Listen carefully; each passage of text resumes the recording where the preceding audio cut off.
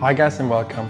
In last week's video I took you with me to my backyard out there and showed you how you can take some really cool images in a tiny backyard in a lockdown. And today I want to take you with me behind the computer so we can look at the images that I took and edit them up. When it comes to the R5 and dealing with the RAW files, it's actually been pretty difficult and kind of annoying. You have this great new camera, you just want to load your files onto the computer and get really awesome images straight out of camera, or at least straight out of your Photoshop or your Lightroom. But that doesn't really work with the R5. Why is that? Because the most popular programs like Lightroom or Camera Raw don't really have very good color profiles that support the RAW files of the R5. So if you're shooting RAW and JPEG, for instance, you will notice that the JPEGs out of camera look amazing, and then you're loading the RAW file into Photoshop and it just doesn't look quite right, or into Lightroom, same thing. Adobe Camera Raw and Lightroom basically use the same engine to convert the RAW files. So I'm using Camera Raw, but whatever I do, you will have the same problems in Lightroom, and the whole interface looks very similar now these days. So when you load these files into Lightroom or Camera Raw, you will notice that the colors are not quite right, the files are pretty dark, and it's almost impossible to get a good result out of the images. So that's been very frustrating. And of course there are other programs like Capture One, but I didn't really want to spend another couple $100 on a new program, learn a new workflow, simply because I bought a new camera. So I'm trying to find a way that I can use my current workflow with the R5 RAW files and still get good results. So I've been trialing a few different methods that I want to share with you and show you how you can still get amazing images out of the R5 using Adobe Camera Raw, Photoshop or Lightroom. Another thing that I find actually quite surprising, that a lot of you don't know that you can change the color profiles in your RAW converter, and that heavily affects the look of your RAW images, because there's no such thing as a true RAW image. Usually what we see as a RAW image is the interpretation of the software that we're using and whatever color profiles it applies to it, and however it interprets the raw data that it's getting. So you're never really truly seeing your RAW file. And with the R5 that shows dramatically, because depending on what profile you use and what program you use, the same identical RAW file will look very dramatically different. I was going to do this video a few days ago, but then I heard that Adobe was releasing the 2021 versions of Lightroom, Camera Raw and Photoshop. So I waited a bit longer so I can show you today the absolute latest versions of those programs to make sure that there's no big changes. But so far I had a little sneak peek. I'm still not very happy with the RAW conversions that I get out of those two programs. So before we dive into Photoshop, I thought let's look at some of the images that I took last week with the R5, my 600mm version 2 lens and the 2 extenders. So like always, I'm using Fast On Image Viewer to look at my images. What I like about Fast On Image Viewer, first of all, it's free. You can super quickly click through all your files and you can zoom in to 100% to see straight away whether your image is sharp or not. So that's why I really like it, and that's what I always use to sort through my images and quickly just scroll through them to see which are the best ones that I should use for editing.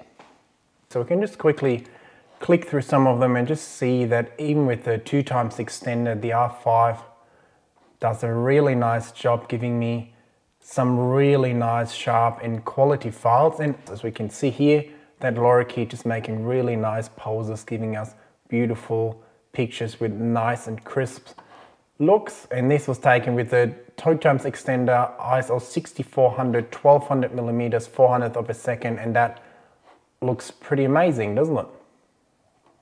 Another lorikeet with the 1.4 extender now, all looking really nice.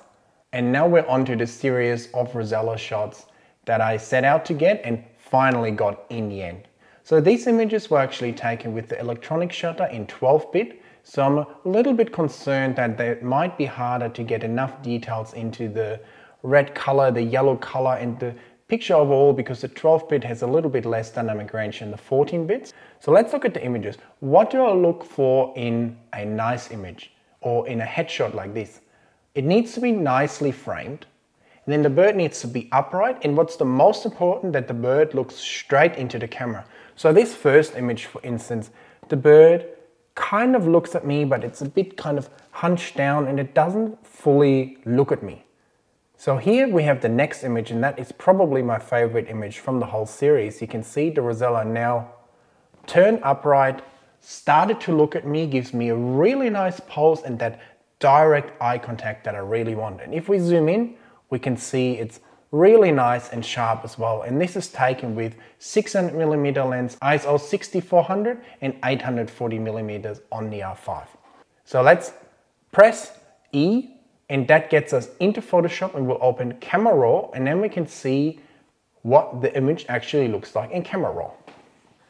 And this is where our problems start. If we're opening this picture in Camera Raw or Lightroom, we will see that the colors just don't look quite right anymore. And this is actually a great bird to test the different color profiles on, because the colors are so vibrant, and this is a real challenge for any RAW converter. So if we look at the image here, we can see that it just has now this dull look. The red doesn't look quite red, and the overall image looks quite dark. It's just not as pleasant to look at anymore. The same image in Fast Image Viewer looked nice and bright and vibrant, whereas now we kind of have a bit of a dull image to deal with. So if we go to the upper right hand side of Camera Raw, you'll have the same thing in Lightroom. You can see these different color profiles up here. And you will also notice that Adobe doesn't have a camera specific profile for the R5. It just has 4 generic Adobe profiles for the R5, or it has more, but these are the 4 ones that I find suitable when editing bird pictures. So these are Adobe Color, Adobe Landscape, Adobe Neutral, and Adobe Standard. The one that's missing is Camera Standard. I'm pretty disappointed with that, but I still like the Adobe workflow, and I like working in Photoshop with layers, layer mask, and being able to save my files as a PSD with layers. So I'm wanting to stick to that workflow. So what can we do? Let's first look at the 4 different options that Adobe gives us and compare them to what we had when we used different programs. So Adobe Color looks okay, but not amazing. Landscape looks kind of just dark and oversaturated. We use Camera Neutral. If I had to use a profile, this might be the one, simply because it gives me the chance to put some colors back into the bird, but overall it's also really dark and flat, and the red has basically no red color, so it's not an easy image to deal with because you had to bring back so much color and contrast, and just overall not the nicest. And then we have Adobe Standard, but again, to me this actually looks kind of dirty. The bird is not vibrant, it's kind of gray, dark, and the red, like it's not even a red color, it's like a dark sort of weird orangey color. So overall, pretty disappointing. So what are my other options? I read about this website that was selling color profiles, color fidelity profiles. So I bought the set, I think it was $15, hoping it would be much better than the Adobe profiles.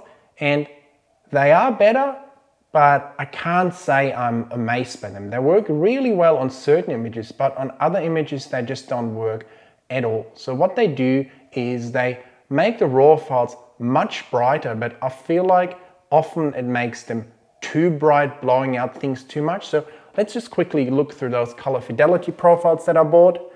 We have the landscape one. We can see it's now too bright, too contrasty, and up here especially, the details in the red are completely blown out. So we don't really want that. So that's a no. Then we have the medium, doesn't do anything, looks the same. We have neutral. Kind of a bit brighter, but it would be the same trouble, and we can see up there on the red of the bird's head as well that it's a little bit blown out, so I wouldn't be the biggest fan of that profile either. Then we have portrait, too contrasty, too red, won't work.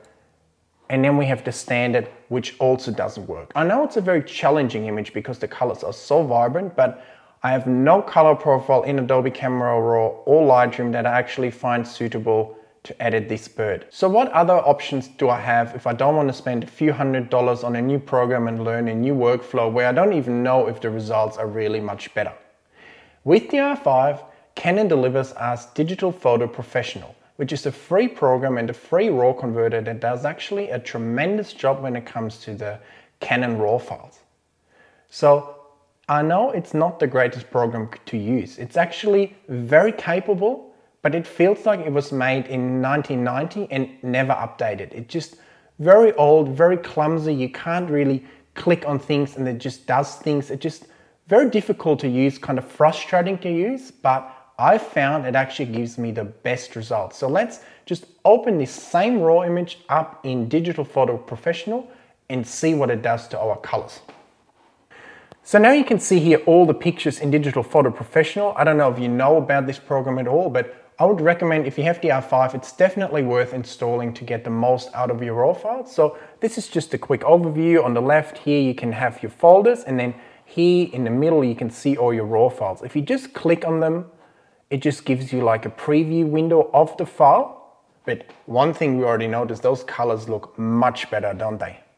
So this is the preview of the same raw file. But what we actually want to do, we want to edit the raw file. So I'm going to click up here on Edit Image, and that opens our editing tab, and that allows us to now work on the raw conversion and getting the absolute most out of this nice rosella photo.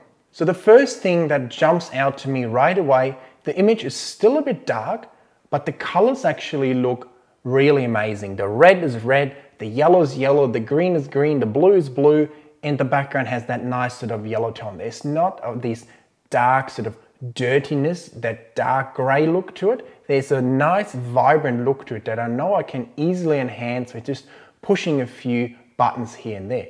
So if we compare the standard profile in Digital Photo Professional with the standard profile in Photoshop, I think there's a dramatic difference, and I think Digital Photo Professional wins by a large margin. So at the moment, for me, this is really the only program that I can deal with and that I'm using to convert my raw files. So what does my workflow look like now?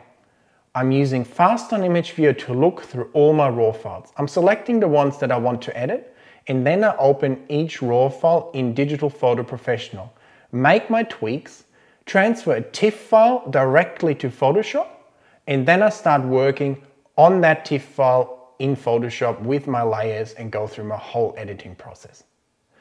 I know this is a little bit annoying because now I have to introduce another program that I didn't have to use previously, but so far this has been the best solution for me, and I've actually been getting some really nice images with really good colors. And I must say, of all the raw converters I've used, I think DPP actually gives me the best colors and the most detail in critical areas like that red head of the rosella. So you can see we're now here in DPP, and for those of you who are not quite familiar with the program, I just run you through what I've been using.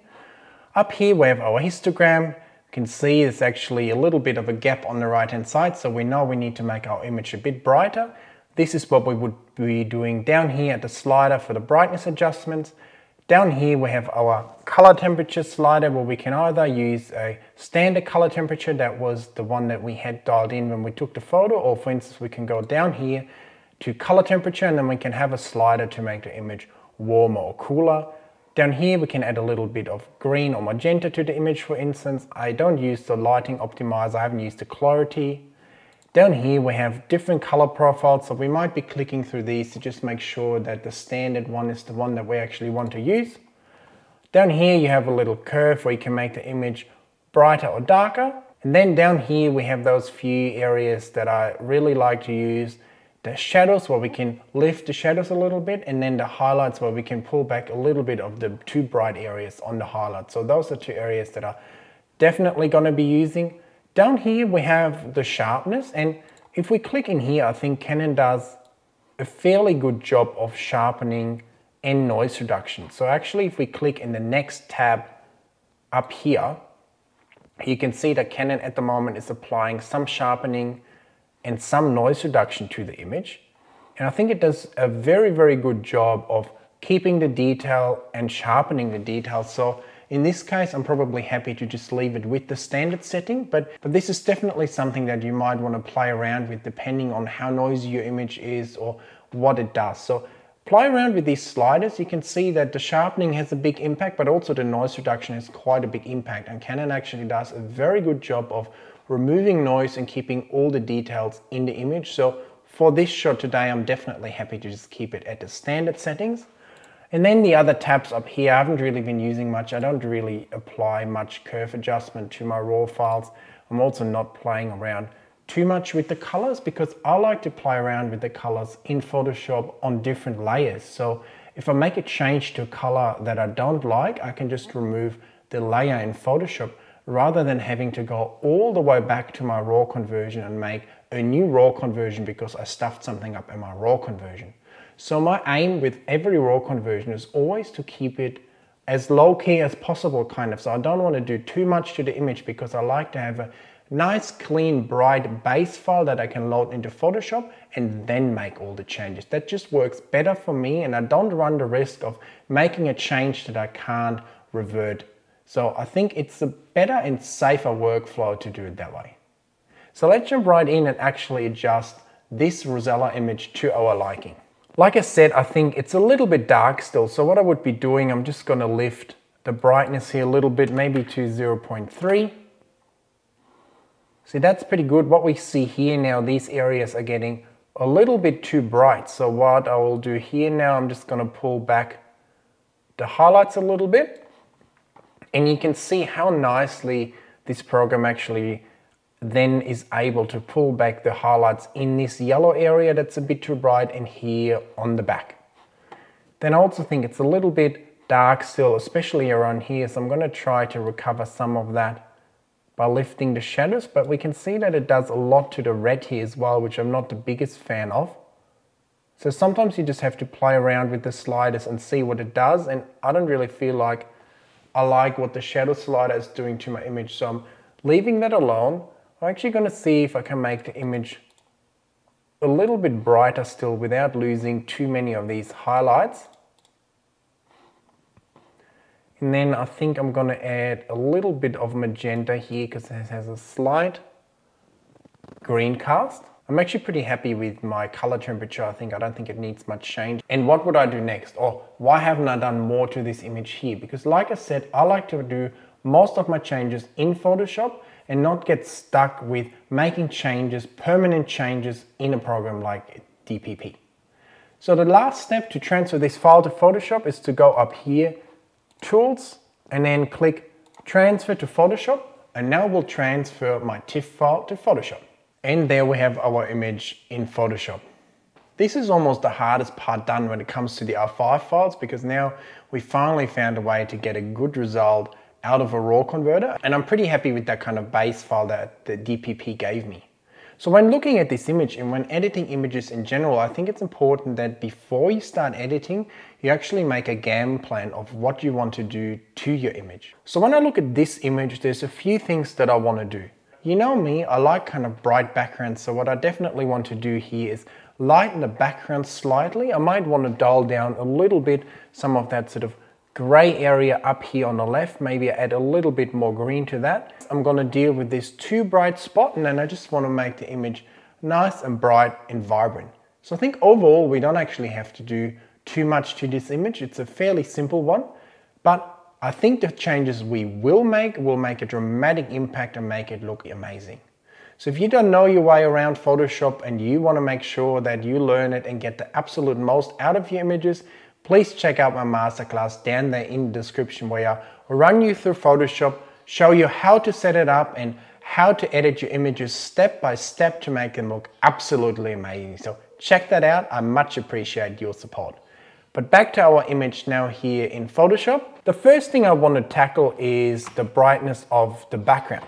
So how do we do that? How do we select the background? In this case, it shouldn't be too difficult, and I want to show you a cool trick how to do it. And most of the times I'm actually using just the magic wand to make a rough selection, clean up the selection with the lasso tool, and then I expand and feather my selection, because that gives me a little sort of transition zone between the bird and the background. And what that does to me is I can make changes and the changes don't show up dramatically. If you normally make changes without feathering your selection, without expanding your selection, what will happen is that you will have a sharp edge and you will see kind of bright pixels, dark pixels, and you will clearly see in the picture that you've done something to it. Whereas by expanding and feathering your selection, this problem will go away. So let me quickly select the background, not forgetting that area around the tail here. And what's important as well, that you have contiguous clicked. If you don't click it, what will happen? Your whole image will be selected depending on what you click on. Whereas if we go back and keep contiguous clicked, then it will kind of stick to all the borders and surroundings of the bird.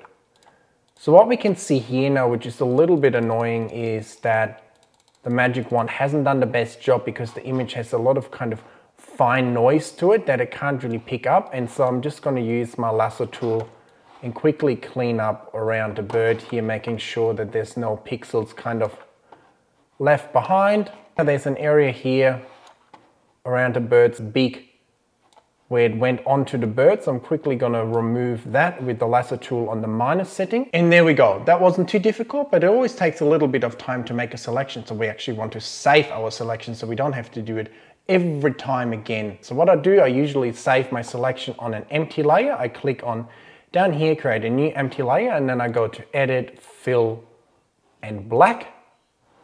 That fills the background with black, and if I now unclick this, this will be gone. And now I can click Control and left click onto my empty layer that I filled with black, and it reloads my selection. So that's pretty cool. That's a good way to save your selection. And now what I said, what we need is a little transition zone so the change we make to the background or to the bird don't really show up. So how do we do that? We load our selection, we do a new empty layer, we go to Select, Modify, Expand, and we expand it by 2 pixels. So what does that do? If we look here, it actually moves the selection on to the bird slightly. And what we do then, we go to Select, Modify, Feather, and also do 2 pixels. So now we have a little area of 2 pixels that is feathered, that is our transition zone. So a lot of the changes that we do won't really show up too much, and if they do, I show you how to deal with it. And then to save it, I go to Edit, Fill, Black, and I save that. And when I save this image, I'm not going to save it as a TIFF file now, and I'm actually going to save it as a PSD file, because a PSD file with layers, it's much smaller in size than a TIFF file with layers. So now we've made our selections and can jump into the editing. The first thing I want to do is lighten the background slightly, and then I want to even out some of the areas on the bird that I think that are too bright or too dark, so get a nice even looking image. And because I didn't use flash when I used this image, I have to do a little bit more editing to it. If I had used full flash for this, the areas that are a little bit too dark would be brighter, and the areas that are a little bit too bright would probably be not as bright, and overall image would be a little bit more balanced. So flash helps me to balance the look of the images. So in this case, because I didn't use the flash, I will have to use a combination of a few different curve layers to actually even out the bird and get the look that I really want. So let's do that right now. We start with the background.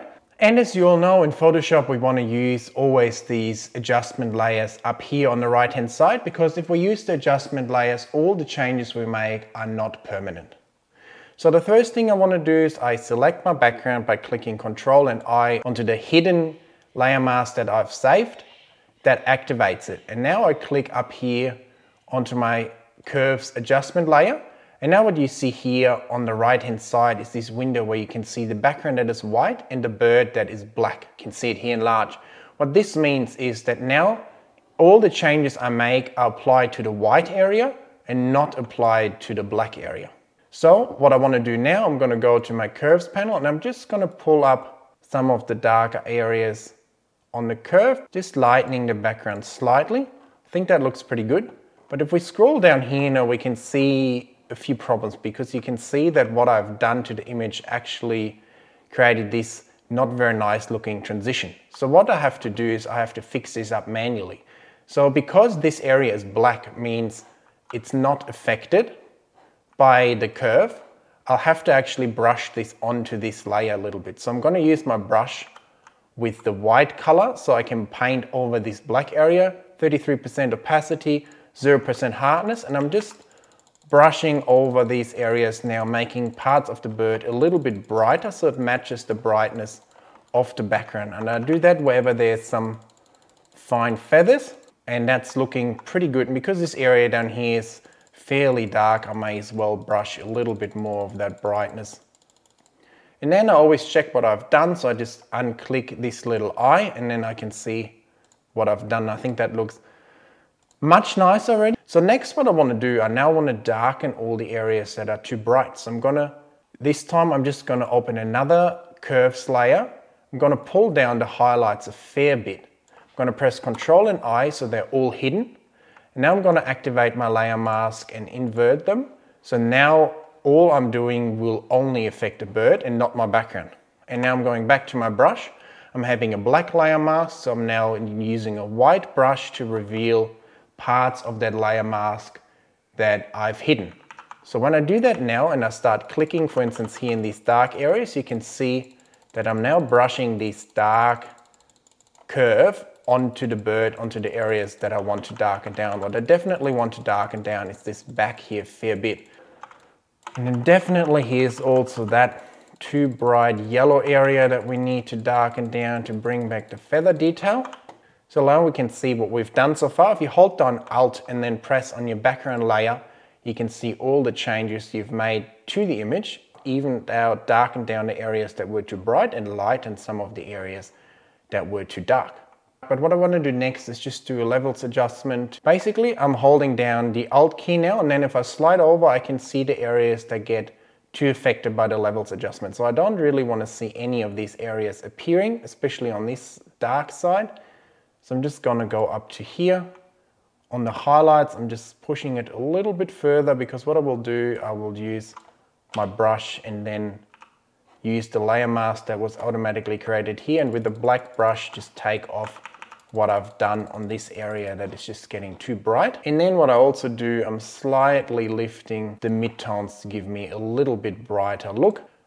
The one thing I'm a little bit annoyed with up here might be this little bit too bright corner, so I want to dull that down a little bit, give it a little bit more of that green color. So there's many different ways to do it. I will just do it really quick and nasty here. For a little adjustment like that, that's fine, especially if you want to use it just for the web. So I'm just going to open a new empty layer, click onto my brush, select my background and just select some of this color here.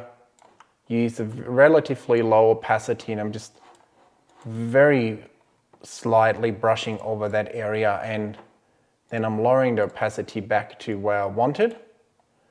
And all that is done is really just slightly taken off the edge of that too bright area, bringing the focus back onto the rosella. So now what's next, I want to just do an overall curves adjustment, slightly just doing a little S curve to add a little bit more contrast, a little bit more saturation to it.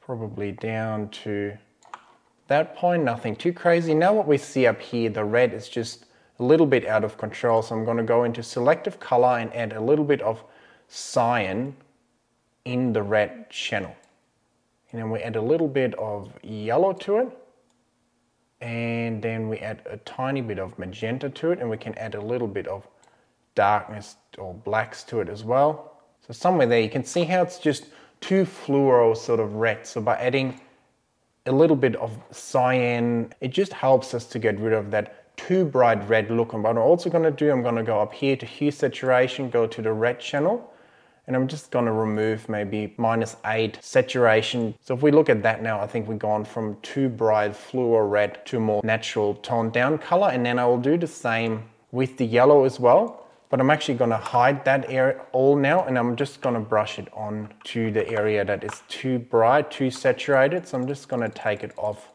this area. And what you can see, if you take out saturation on a bird like that, you're actually gaining more detail. And so I think we're almost done with this image. You can see this is not a very difficult image to work with. All we needed to do was slightly brightening the background, then using one dark curve on one bright curve to kind of even out some of the areas on the bird. And then we had to use selective color and hue saturation to just deal with the oversaturated red and yellow. So next I want to apply my Nik filters to this image, and I put a free link to the Nik collection down there. Just when you go onto the website, don't go to the section where it says get your collection here. Just enter your email address somewhere down there below, and then you will actually get the 2012 free version. If you go to the other thing at the top of the website of that link, you will go to the collection that you have to buy. Whereas if you just enter your email address down there, you will actually get the free Nik collection and get those 3 tools that I'm using on a lot of my images. So the ones that I want to use is White Neutralizer, Pro Contrast, and Detail Extractor. Let's start with the Detail Extractor, because I think that will give me some more detail in the red and the yellow areas. And to apply the Nik collection, I want to apply it on a new merged layer, so I can put a layer mask onto it, only put it onto the areas that I want to, and it only really works on a full layer anyway. So what I want to do, I now want to merge all the layers that I've done into one layer. So I'm pressing Ctrl, Shift, Alt and E.